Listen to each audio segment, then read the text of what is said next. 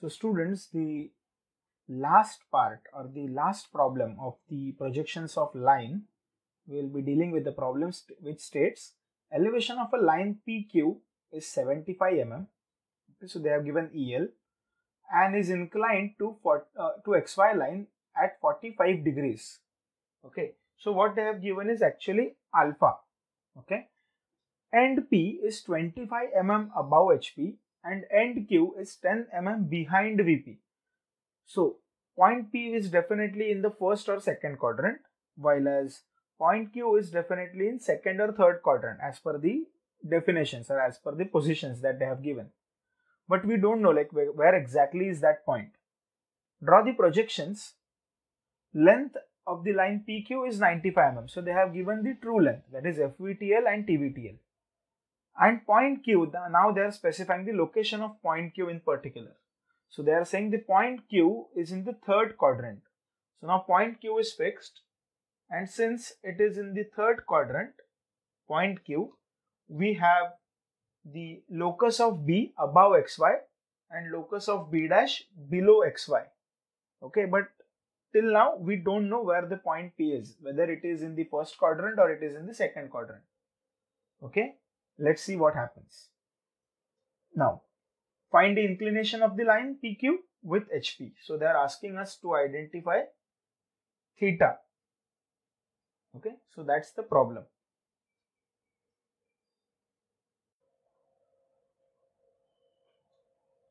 So guys, to start the problem, first of all, we will draw an XY line that I have already drawn for you guys. Then I will take an end projector of P near the left end of the XY line. That is also I have taken.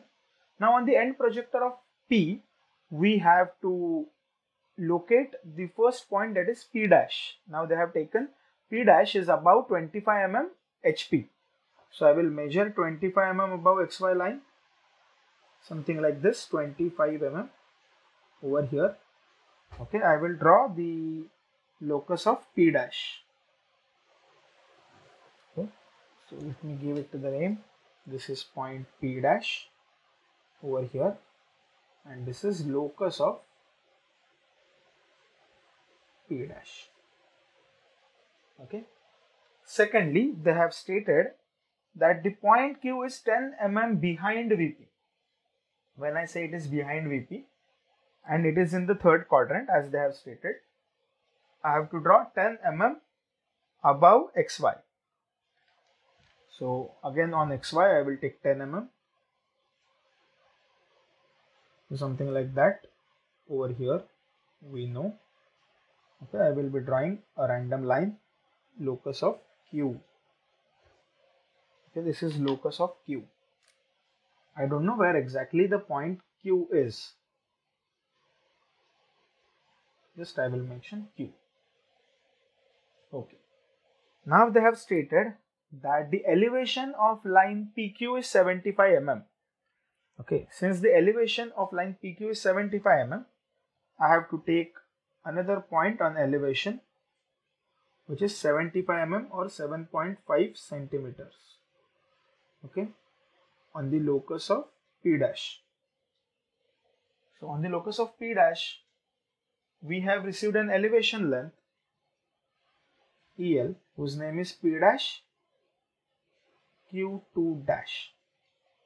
Okay, then problem states that once you receive P dash Q2 dash, okay, you have to draw a projector from this Q2 dash on your locus of Q to get point Q2. So I will draw a projector over here. Okay, and this, my friend, is point Q2.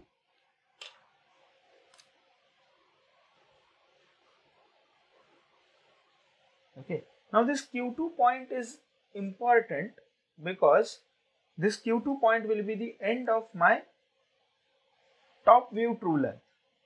Okay, still we don't know where this exact line will be, but okay, no problem. Let's see what we can do about it. Okay, we know that point Q is in the third quadrant. That means Q dash, locus of Q dash will be on the downside. Okay, and we know that it makes an angle of 45 degrees. The front view makes an angle of 45 degrees. So let's take a protractor and let's draw a line making 45 degrees with the locus of P dash. So this is 45 degree ka point. Okay, so I'll be drawing a line starting from P dash and making angle 45 degrees. So something like this. Okay, and then I'll be using my rounder to locate front view. Okay, so I'll be placing my rounder on P dash. I'll be measuring the distance equal to my EL. Okay, so here it is, and then I'll be rotating it on this newly drawn line. Okay, to locate my front view. Okay, so I will name front view P dash Q dash. P dash Q dash. Okay, and I'll draw this line in a red color to highlight. So this P dash Q dash is my front view. Front view.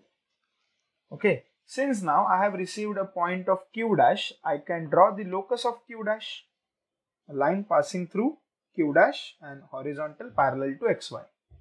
Okay, this is locus of Q dash.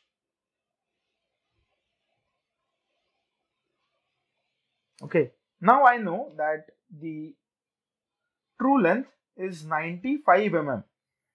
Okay, so I will take 95 mm in my rounder.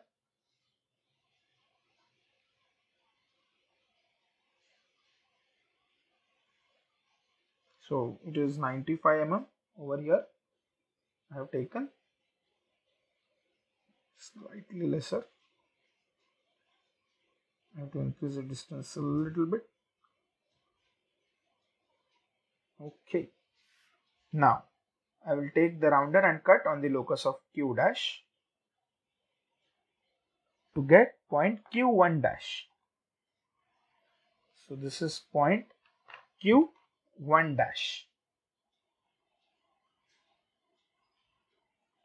Okay, what do we get by this? If I connect P dash Q1 dash, as you are already aware because we have drawn so many problems, this P dash Q1 dash is my front view true length, and this angle is theta. This is what they actually want, the angle of PQ with respect to HP.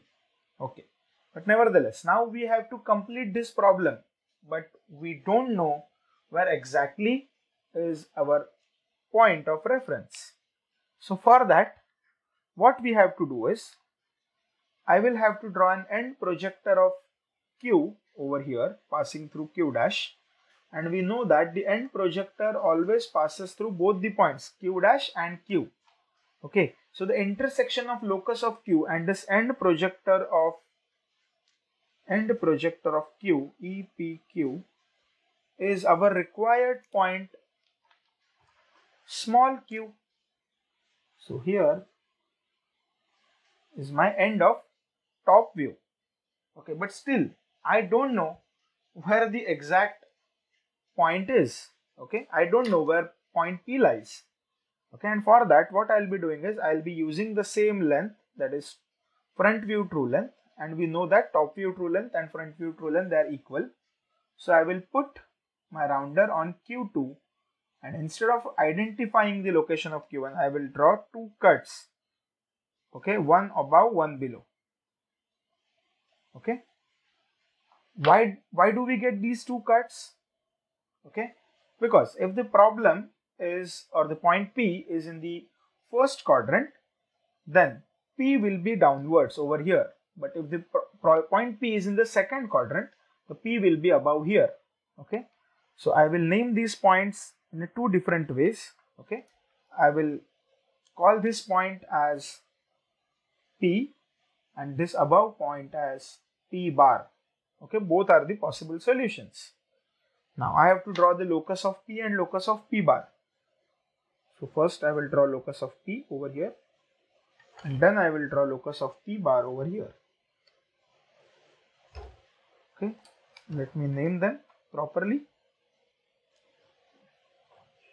So this is locus of P and this is locus of P bar. Okay. Now to finalize this problem, what do I have to do?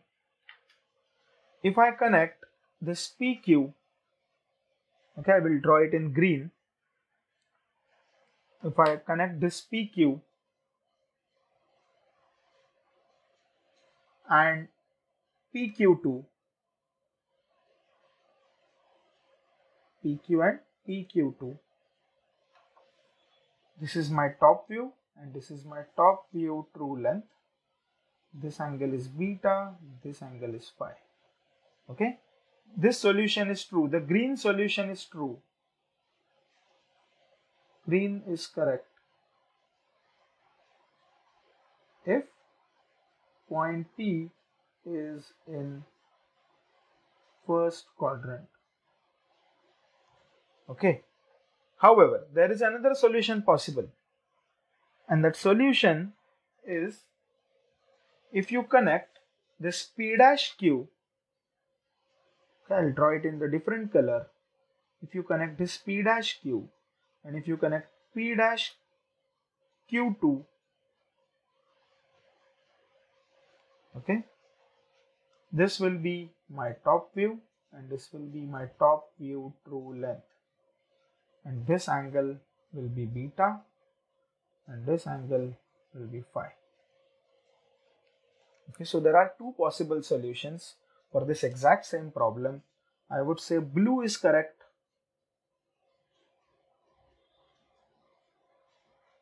if point P, if P is in second quadrant.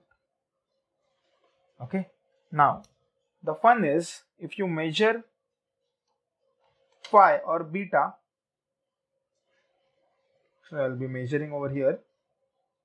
So my phi is nothing but around 37 degrees in the green solution.